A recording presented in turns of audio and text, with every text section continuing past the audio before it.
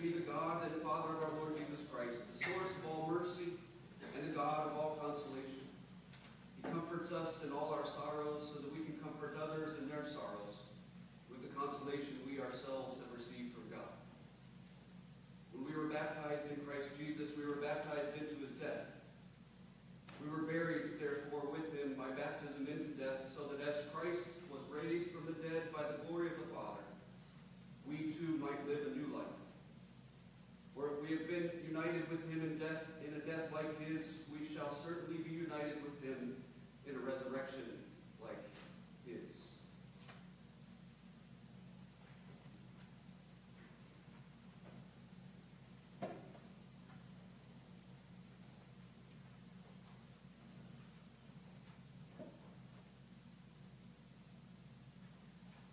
May the Lord be with you. I am Chaplain Christopher Wendell of the 2nd Battalion, 18th Field Artillery Regiment. And on behalf of Lieutenant Colonel Farnell and Commanding Sergeant Major Chastain, greetings and condolences. And on behalf of the family, welcome and thank you for being here today. Let's pray.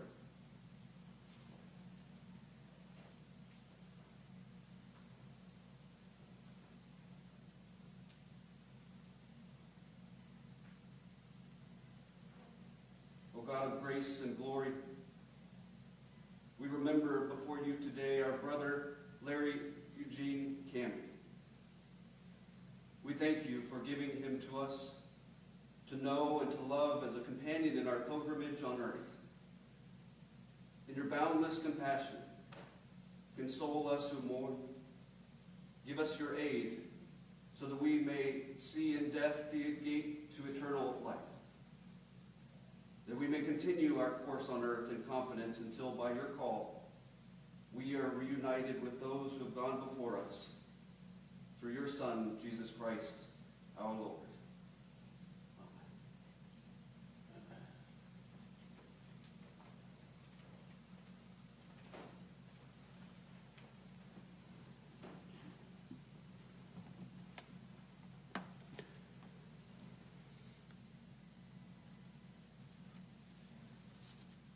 A reading of Isaiah 25.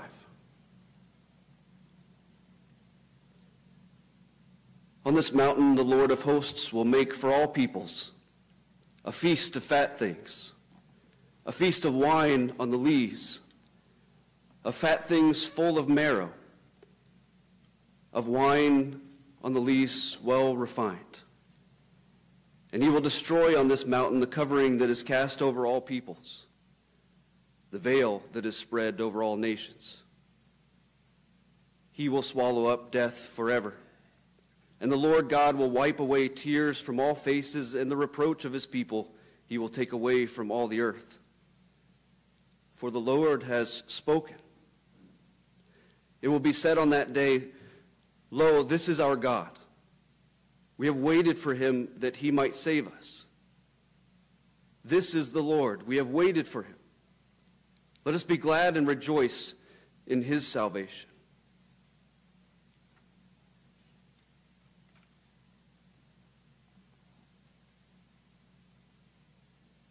Reading of John chapter 14. Let not your hearts be troubled. Believe in God, believe also in me. In my Father's house are many rooms. If it were not so, would I have told you that I go to prepare a place for you? And when I go and prepare a place for you, I will come again and will take you to myself, that where I am, you may be also. And you know the way where I am going. And Thomas said to him, Lord, we do not know where you're going. How can we know the way? Jesus said, I am the way and the truth and the life. No one comes to the Father but by me.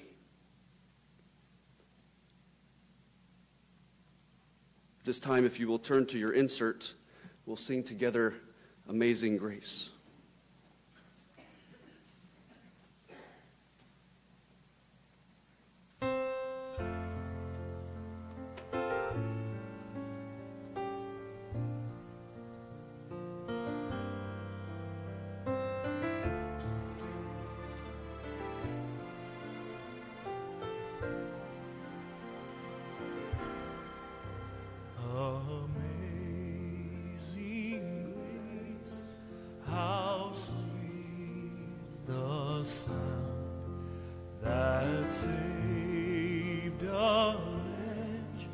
like me. I once was lost, but now I'm found. Was blind, but now I see. Through many dangers, toils, and snares, I have already come. 'Tis grace that brought me safe thus far, and grace will lead me home. When we've been there 10,000 years, bright shining as the sun, we've no less days to sing God's praise than when we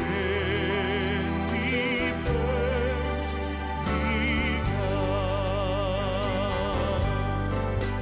We've no less days to sing God's praise than when we first begun.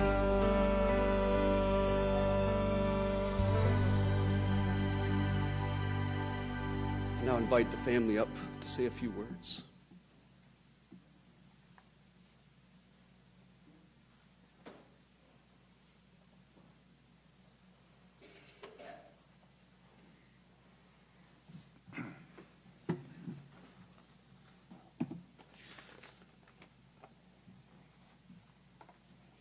Good morning. My name is Terry Campbell, and I am the eldest son of an amazing individual, my father, Larry Campbell. To me, my dad was the greatest father, friend, and human being, all rolled into one. My father strongly believed that a person's word was a reflection on that individual. A person's word is their bond. Let me take a moment to share a memorable story with you. When I was a young teenager, I was thumbing through the newspaper and came across an ad in the Help Wanted section. The Lawton Constitution is looking for dependable, reliable individuals to deliver the newspaper to the Lawton community. Oh, yeah. I thought to myself, I can do this and save my money to buy that new bicycle I always wanted. What do you think, Dad? Well, that sounds pretty good, son. But a couple of things to think about. School comes first, and you will have less time with your friends. Just remember that. I want you to sleep on it. The next day I applied for the job and was offered a paper route on the spot. Yes. A couple days into the job, I hated it and told Dad I was going to quit. Dad said no. But Dad, I hate that job. I have to get up so early in the morning, and I don't have time to spend with my friends. Son, you told your manager you were dependable, reliable, and would do a great job for him. You gave him your word. About 3 months later, Dad came up to me and said, "Son, I'm proud of you, and you're doing a great job. You've shown that you are dependable and can be counted on. Do you still want to quit that job? If so, I'm okay with it. But how about you sleep on it?" Wow! I thought to myself, Dad is giving me a get-out-of-jail-free card. Sleep on what? I went to bed that night and kept thinking about Dad's message to me. A person's word is his weight in gold. I tossed and turned all night. Who would have thought 2 years later I would still be throwing newspapers?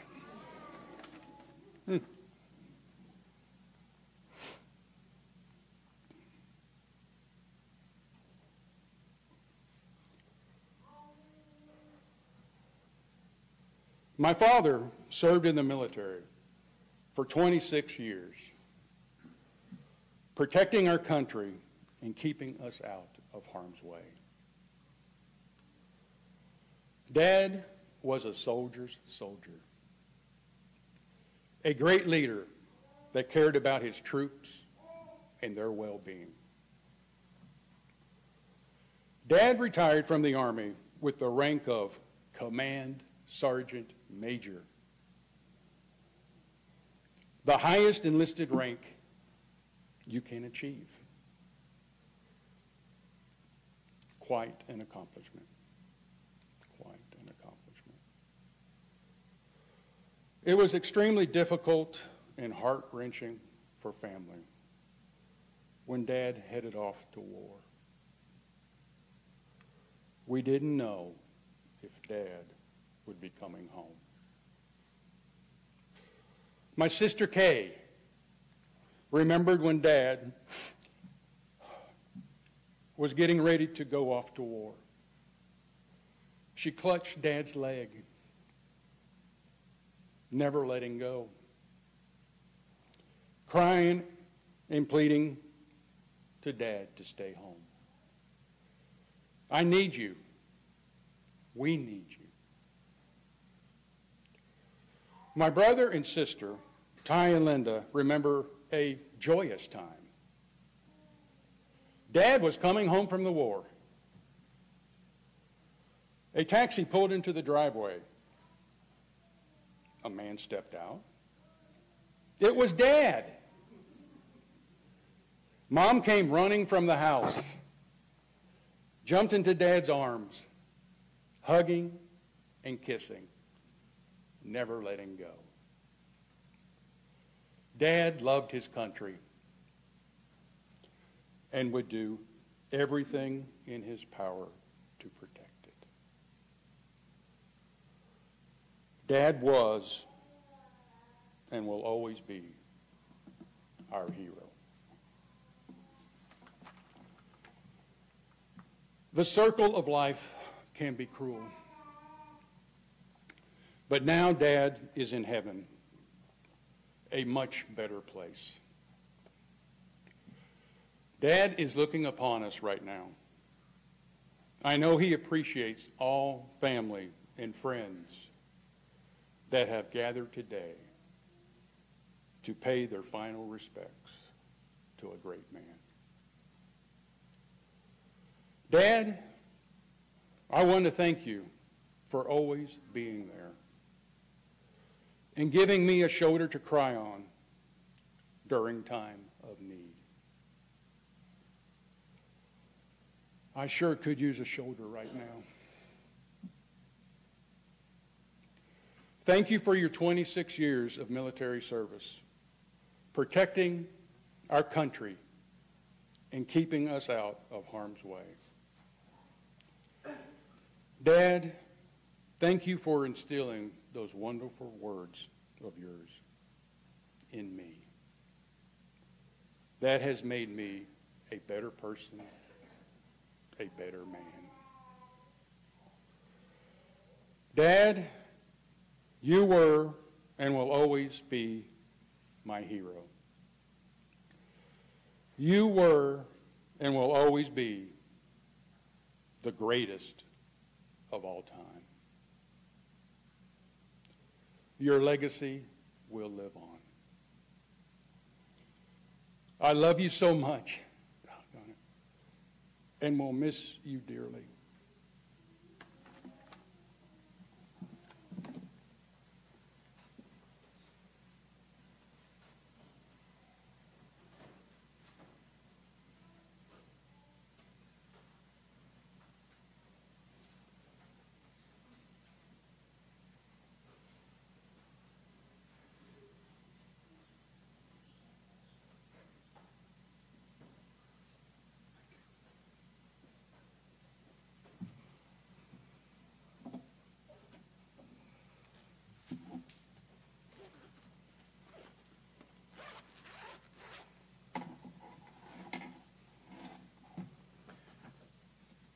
Well, Terry, thank you, thank you.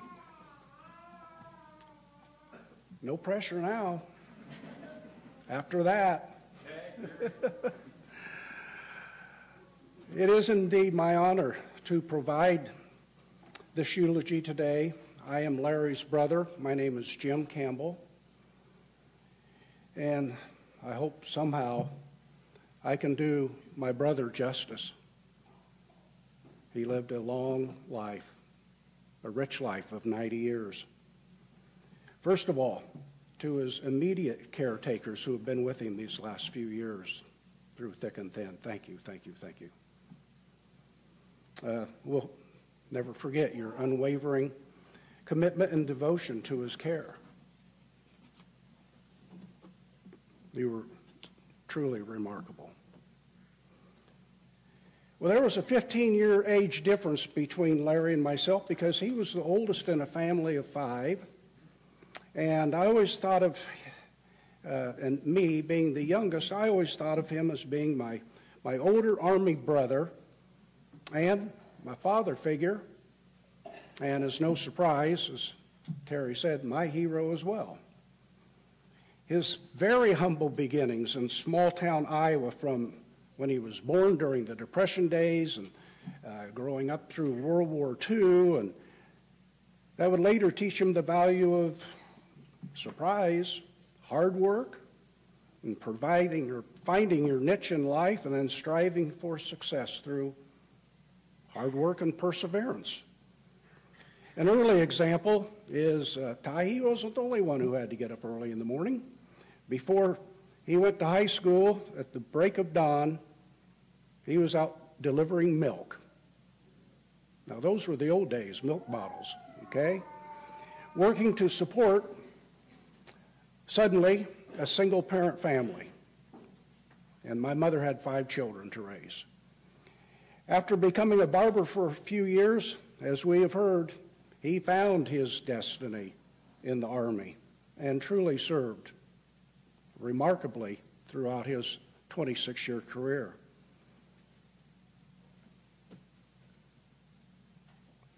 We're just forever grateful for that service. And after he retired from the Army, he was excited to be the owner of 2 finance companies, and he enjoyed and he shared the success that they did grant. At times, he made suggestions to me on finance and investing. I wish I'd have listened to him. And in my youth, Larry would drive up to Iowa and he would come to visit us during a leave from the Army, and guess what? I found myself with a pair of black shoes and or boots in front of me, and he was trying to teach me the art of spit shining each one of them. And although my adolescence patience wore very thin while just shining away with a black polish, a cloth, and a brush, I eventually passed his inspection. Took a while, and approval. And little did it occur to me that at that young age, he was trying to instill in me what we call a work ethic. Strive for perfection. And then later in my life as a teacher, others out here can identify, Kent. During the summer, I spent the entire summer on a small paint crew, and that was done to, quote, support our teaching habits. At the end of each summer, my wife and I would pack up an Oldsmobile station wagon. Now picture this. You've all seen National Lampoon's Vacation. That was us. And we would drive that Oldsmobile with my 3 children and my wife. The 3 kids were in the very back of the station wagon with their sleeping bags. Do you think they were wearing seat belts? No. And we'd head to Lawton. We would spend a few days at their 34th Street house. We remember it so well and so fondly, crystal clear. It was always hot and windy, and poolside was always where we stayed, and we enjoyed every minute of each summer day. On one such trip, Larry took off. He came back home with a surprise. It was a huge sack of tacos. I think he got them for $0.10 a piece. I can hear my kids going, "Oh, my word, Uncle Larry must be rich." A couple of humorous incidents always come to mind whenever we think of Larry and Marlene and those summer trips. One time at supper, Marlene, they just loved your spaghetti meals. They were delicious. And I said, "Larry, could you impart a few pieces of advice for my 3 children?" After a brief moment, this could be audience participation in a minute, so hold on. You better listen up to these 3 pearls of wisdom, or 4, I'm sorry. Number 1, eat your victuals. Number 2, spit out your watermelon seeds. Make sure you spread your legs, you lean over, and you spit far. Number 3, eat your crust. And finally, number 4, get plenty of sleep. What were they? Victuals, watermelon, crust, and sleep. And all these may seem really serious and very trite to you. Guess what? They're remembered to this day verbatim by my kids with love and laughter. My daughter Malia said, "Whatever Larry says goes," even those 4 things. What he said simply was gold. His attention was very special, and he really always believed in us. My son Nate said, "Always wanted to be like Uncle Larry," especially to my own nephews and nieces. He was so generous, and he made trips fun for everyone. And Terry, you gave us the lesson here this morning, the gospel lesson about your word. Well, Nate learned the value of an agreement when Larry adamantly refused any interest on a small loan that had been made. Why? It was not in the original agreement. Every trip that I can remember coming down here, there were a minimum of 3 special places that we would go to. 1, Mears, no surprise, right?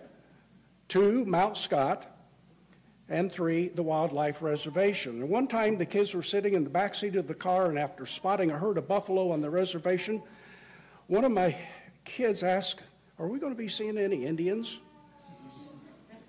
Larry quickly stopped the car. He turned around to them and he said, "Listen, if we get stopped by any Indians, you let me do all the talking."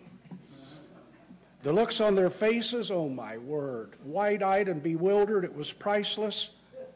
And they all straightened up in their seats, and we were as if we were close to that possibility. My sister Connie and her husband Bill remember one time that Larry decided to make a solo trip to Nebraska because he was going to win money by betting on the horses. He got to Grand Island, and then after he lost money, he returned not to Lawton, but to Hastings, Nebraska, because he got stranded by a blizzard.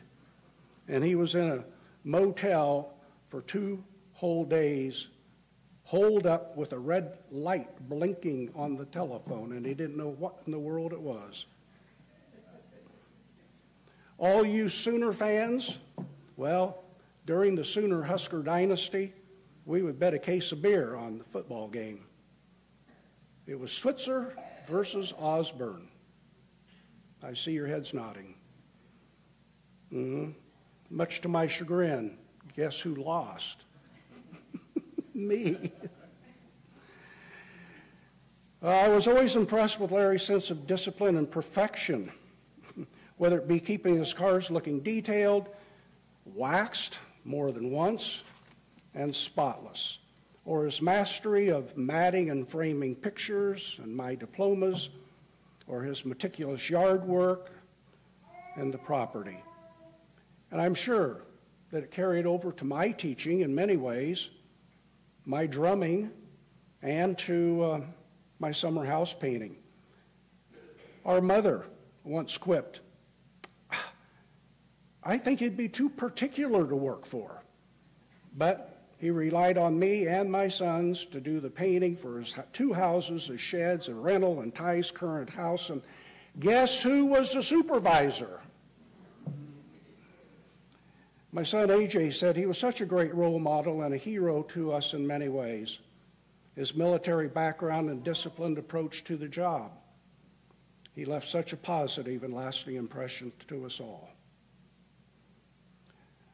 My wife Pat and Larry would be struck with the giggles each time he came to our house. All it took was a look at a photo that a client from her work had presented to her, and in this wacky photo, she was in a black and white nun's habit. And she was dubbed Sister Pat. Oh, my word. Let the giggles begin, and everybody then loved Larry's contagious sense of humor. Our family always discussed Larry with the utmost respect. Utmost respect, bro, given his decorated background and unwavering interest and generosity toward us all. His memorable chuckle will resonate forever. After my retirement from teaching, Larry and I decided that it was time for some brotherly bonding. It was our time to make a pilgrimage of sorts to Arlington National Cemetery. We know it as America's sacred ground. We went there to pay our respects to our Navy brother, Paul, also a Vietnam vet. Paul is buried there. Neither Larry nor I had been able to return since Paul's military funeral some 30 years prior. And after visiting his grave that morning and paying our due respects with his son, Paul Jr., Larry and I spent the afternoon walking from one memorial to the other. For myself, it was at the Vietnam Wall where I witnessed firsthand the power of duty, honor, country. As we approached the shiny mirror-like surface in the black granite, the first images we saw were our own reflections. Then we searched for 2 names of interest. One, a name of a soldier from our hometown in Iowa, and another of a soldier that Larry had briefly told me about.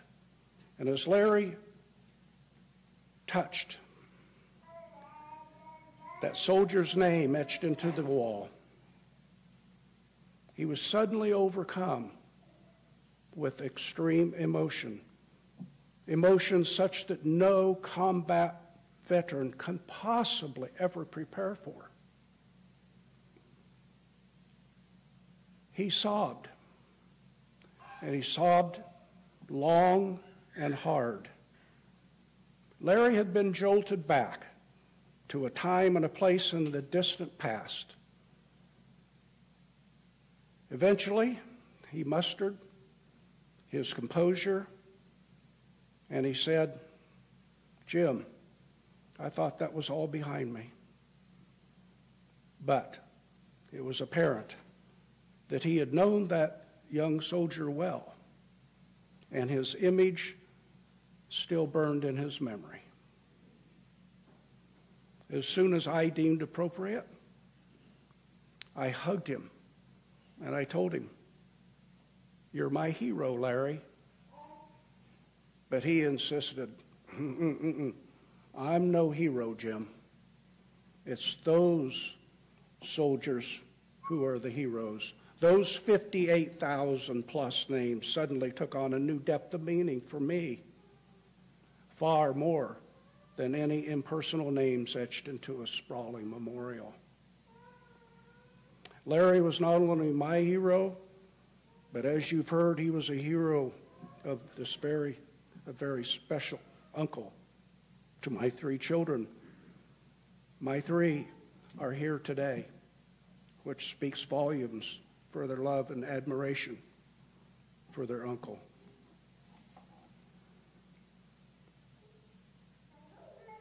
To conclude, Ty knows well these past 2 weeks, found Larry in the hospital again, but then released to his home from hospice care that was provided.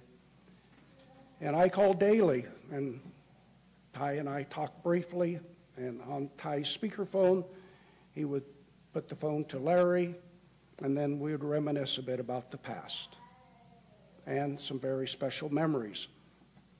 Among them are Mother's delicious fried chicken, hoping that it might spark a bit of appetite, but to no avail. I always concluded each call with, "I love you." And I could faintly hear, "Love you too, bro." From the lyrics of Chris Tomlin, "I will rise when he calls my name. No more sorrow, no more pain. I will rise on eagle's wings. Before my God, fall on my knees and rise." Love you, bro.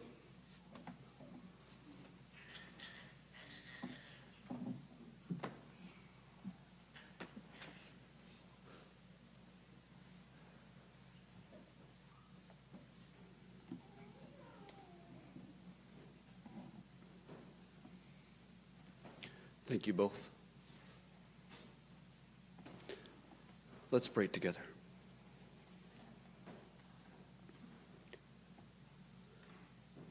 Almighty God, you have knit your chosen people together in one communion, in the mystical body of your Son, Jesus Christ, our Lord. Give to your whole church in heaven and on earth your light and your peace. Grant that all who have been baptized into Christ's death and resurrection may die to sin and rise to newness of life, and that through the grave and gate of death we may pass with him to our joyful resurrection. Grant to all who mourn a sure confidence in your loving care, that casting all their sorrow on you, they may know the consolation of your love. Help us, we pray, in the midst of things we cannot understand, to believe and to trust in the communion of saints, the forgiveness of sins, and the resurrection to life everlasting.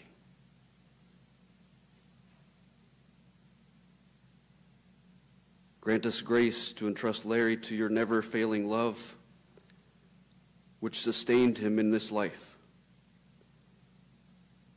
Receive him into the arms of your mercy and remember him according to the favor you bear for your people.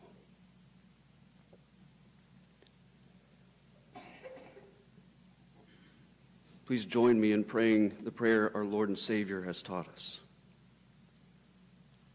Our Father, who art in heaven, hallowed be thy name. Thy kingdom come, thy will be done, on earth as it is in heaven. Give us this day our daily bread, and forgive us our sins, as we forgive those who trespass against us. Lead us not into temptation, but deliver us from evil. For thine is the kingdom, and the power, and the glory, forever and ever. Amen.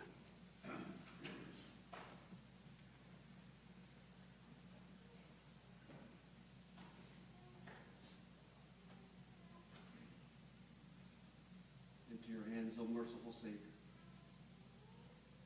we commend your servant, Larry Eugene Campbell.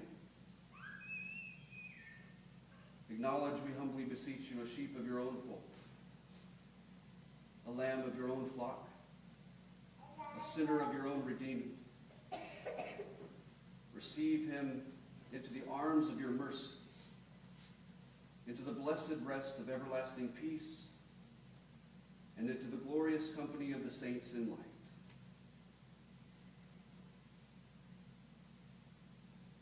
Lord Jesus, by your death you took away the sting of death. Grant to us, your servants, so to follow in faith where you have led the way, that we may at length fall asleep peacefully in you and wake in your likeness. To you, the author and the giver of life, be all honor and glory now and forever.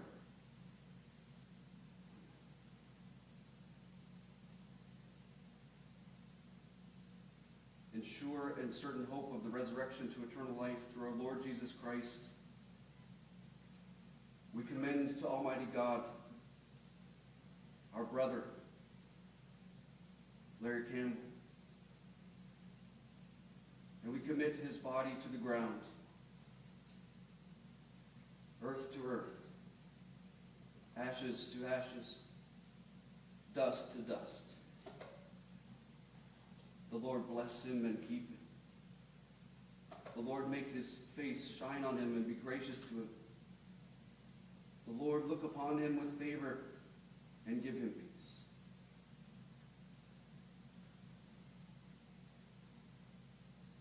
Rest eternal grant him, O Lord, and let light perpetual shine upon him.